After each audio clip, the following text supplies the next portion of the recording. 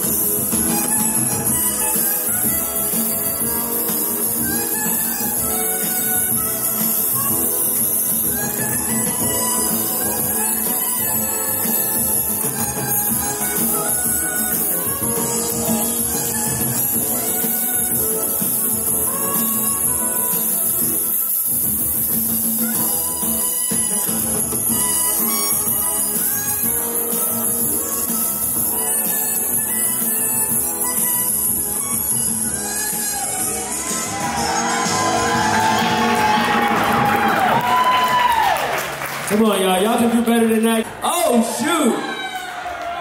Oh, shoot. I want to give thanks to everyone that came here.